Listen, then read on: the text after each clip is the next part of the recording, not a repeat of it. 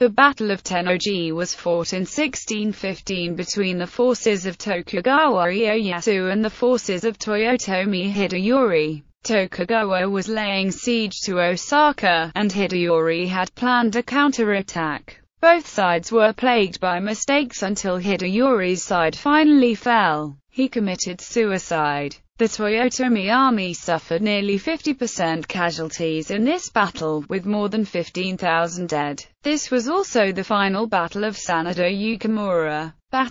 The last resistance of the Osaka garrison was at Tennōji, outside of the castle. Hideyori, son of the legendary Toyotomi Hideyoshi, made up a plan to try and turn the tide of the siege. Akashi Morishiga was to attack the Tokugawa in conjunction with Sanada Yukimura, but the Tokugawa were led by Ieyasu himself, and even though Ieyasu was wounded by a spear thrust, Yukimura was killed in action. Thus, Morishiga's attack failed as well. This left only Hideyori to defend the castle. The Tokugawa cannon began pounding the keep, and hopeless, Hideyori committed seppuku.